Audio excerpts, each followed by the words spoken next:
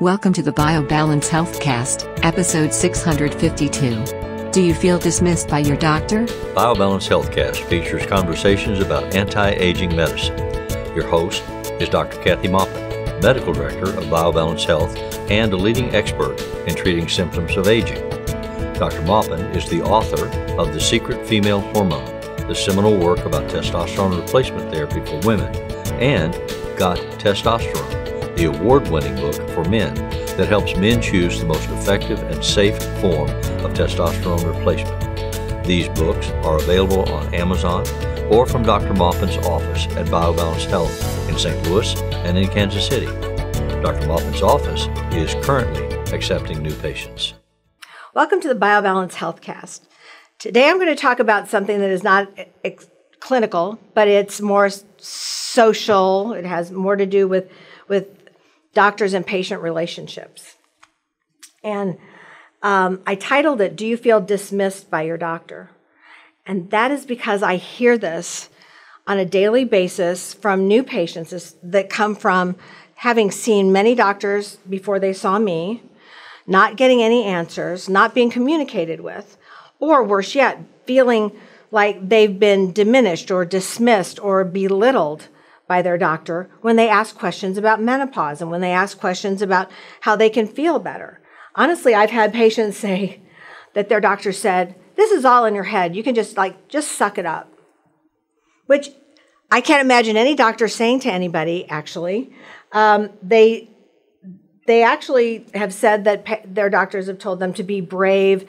This is normal. It's normal to have hot flashes all night and never sleep and feel terrible and gain 20 pounds in, a short period of time. And I mean, honestly, telling somebody's gone through all of this is traumatic. You shouldn't be talked to that way. This is not something that you should be talked to, and it should not be ignored. A lot of doctors just go over it and don't answer the question. But one of my favorites is the doctors, and there are more than one, that say, oh, I don't believe in hormones. I mean, really? It's not a religion. It is something we were trained to do or not trained very well by the American College of OBGYN. We didn't get very much training. They told us to do, give some oral tablets or put a patch on somebody, see you later. They didn't teach us about testosterone. They didn't teach us about all the other things that come with menopause, like arthritis and depression and anxiety and more than hot flashes, but headaches. I mean, so many symptoms happen when you become menopausal, and even before that, when you lose your testosterone. And believe it or not, the American College has not even accepted the fact that women have testosterone, make testosterone in their ovaries, and actually need testosterone when they're premenopausal to feel normal and be productive. So this is a huge deal for me because women have been treated like second-class citizens by medicine forever. In the 60s, when we complained about anything, women were given Valium and diet pills. And they then drank and smoked too, so they don't remember much of their, that decade. So they were also, there was very little research on estrogen. They were given estrogen without progesterone. So many people developed uterine cancer. So what was the response to that?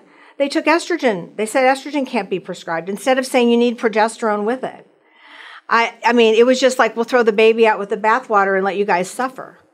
And then we had in 2002, we had the study of the WHI study that said, oh, hormones are going to cause cancer. Well, it's not hormones, it's not estrogen, it's not testosterone, it's Provera, which is a specific progestin that was added in the arm of the study that did cause or did increase the risk of breast cancer. The other two arms of the study without progestin did not. So, first of all, that's one of the complaints, and that's one of the backups and the history behind all of this. So, there's a lot of reasons for this. I think a lot of the reasons include how we're trained in medicine. And remember, most people who are practicing now who are mature physicians like me were trained 45 years ago, and we should be learning new things all the time. However, we're so busy because of the way medicine has gone that we don't have time to learn things. So medicine has become run by insurance companies, and therefore we're unable to stay in business unless we see so many patients a day, which doesn't work for most of us. I was trained when I was in medical school, believe it or not, and I believe that this is still one of the things that doctors are trained with, that don't ever believe what a patient tells you because they all lie. And they really meant women or people with substance abuse, but mostly women. So they taught us that. I just had to laugh about that when I was taught that, but I was in a class of all men. So, I didn't have they weren't all men, but there were a few women, but on a daily basis, I was mostly with men. So I couldn't really complain about that. So it's medical training. That's just one example. Another example is the FDA approved Viagra after 6 months, and then they took 3 years and millions of dollars of research to find out that a testosterone patch for women was not approved just because it caused facial hair. Now, okay, you can laser it, you can wax it, you can do many things to facial hair to get rid of it. It wasn't causing a beard, it was just causing some facial hair. That's not a reason for a drug not to come to the market. Why would they do that to us except they didn't want us to have testosterone, which would make us feel so much better especially during the last half of our lives. Another thing that is true of the profession is that American College of OBGYN asks for a lot of training in OB and in surgery, but a few hours of training in menopause and all of the things that come after you're done having babies. So I find them to be at fault as well. So this is why this stuff happens. Now, if you really want to find out why some of the drugs that we take don't work for us or give us side effects, that is because we're second-class citizens. They have never tested these drugs. No drugs that came out before 2014, except for hormones, were tested on women. And I'm not even sure those were tested on women. In any case, nothing was tested on women before 2014. So if a drug like statins, which have terrible side effects in women, or let's see, what else? Other drugs, there's a whole host of them. Ambien causes women to sleep eat and to not be able to wake up in the morning, yet they never tested us. And they never tested us on Synthroid. Synthroid works great for men, but not for women. Women need combined Armour thyroid or MP thyroid. We don't do well with Synthroid. We do well with those combined T4, T3 drugs. So we're not at the top of the list. So if there's anybody who has been discriminated against, it's those women who are over 40 who are no longer having babies. So knowing all this, I will say that maybe since I was trained when there were very few women in the field, now there are half women in OBGYN, I would hope that these women would have the sense not to repeat the things they were trained with. They were trained by men with. And not repeat, I don't believe in hormones, or not to, but they do. Because I ask the patients, is your doctor a woman or a man? And they'll say, oh, she's a woman. Okay, well, and they don't even have to be very old. They could have been trained recently. So I don't believe that this I think women are propagating the problem. I mean, women in medicine are just trusting that the people before them told them what they should do. And it's not good for us. We need a revolution. And one of the revolutions is if you have a doctor who doesn't listen to you, who tells you to suck it up, or doesn't attend to your problem. Or my favorite is I treat them. They go back for a pelvic from their GYN, and their GYN says, why are you going to her? I could give you hormones. And the patient says, well, I've told you for 3 years in a row, I've asked you for hormones, I've asked you for help, and you said nothing. And those doctors were women. And I'm really sorry to say that embarrasses me, but those doctors were women. So their egos hurt when I make their patient better. And I don't know if I would ever have the guts to say that. I would have said, wow, what's she doing? Let me see. Let me find out what she's doing to see if I can, help my other patients. But they don't say that. They just say, oh, I can give you something. In any case, this is not fair. You should not take it. It happens in many other areas of American life where it shouldn't. Women literally make the world go round. We take care of the babies. We don't leave our babies when we get divorced. We continue to take care of them. We have the burden and the pleasure of having children for society. But the government has decided that we're too expensive. And they're always trying to push the payment for men's diseases and men's problems higher and those for us lower.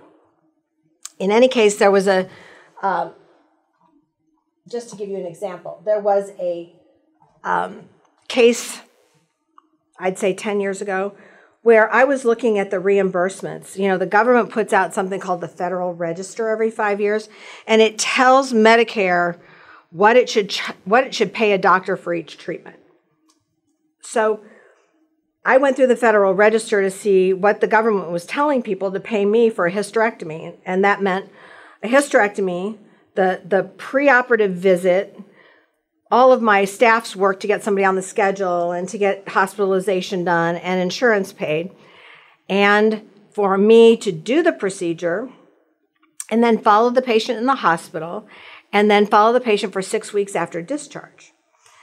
In 1985, when it was a man's world, I was paid $3,800 for that. Now you know that everything's doubled at least, and they were paying less than $1,000 for that. So what that did was it motivated doctors to stop doing hysterectomies. So women were harmed by that act of Congress. So the next thing I need to tell you is I then looked at comparable men's procedures in urology, and urologists were paid twice as much for a comparable procedure, all the way down the line. I somehow got to the head of the accounting in Washington, actually it was a senator from Iowa, and I talked to his secretary, not him, and I got a hold of them. They looked at this, and what Medicare did was they decreased the reimbursement for the urologists. Now, that evened it up, but that's not what I was looking for. I was looking for raising us up to what they paid men, and that's only one case where this has been fixed. It's not fixed in any of these other areas. So we've been behind the eight ball a long time, and when I recognized all these inequalities when I was in medical school, I looked at them as things that would pass by the time I was, 30, 40, 50. I'm nearly 70 and they haven't passed. We still have these problems. We still have drugs that haven't been retested on women to give us new guidelines or new side effects. Or we also don't have doses for little people. We have doses based on 170-pound males. That's not good enough for most males or low enough for most females, and it's one size fits all. So there's many things to be fixed in the area of medicine for women. The only thing that you can really control at this point is that you can control who your doctor is. If you don't hear a doctor that's sympathizing with you, that understands your problem and is trying to help you, you need to leave. Walk with your feet, go to somebody else who actually is going to listen to you and take care of you and offer you help for your symptoms. So that's pretty much all I can ask of people who are listeners or readers, if you're reading along with the blog. But that is something that I think is very important because that's the only way the message is going to come across and the only way we'll get equality. So be bold and fight for yourself. Thanks for listening. Email your questions or comments to podcast@biobalancehealth.com. You can find the BioBalance Healthcast on iTunes and on YouTube. For more information about bioidentical hormone pellet therapy and other reverse aging solutions, visit biobalancehealth.com or call 314-993-0963. You can find Dr. Maupin on Twitter @Dr. Kathy Maupin and on Facebook at facebook.com/biobalancehealth.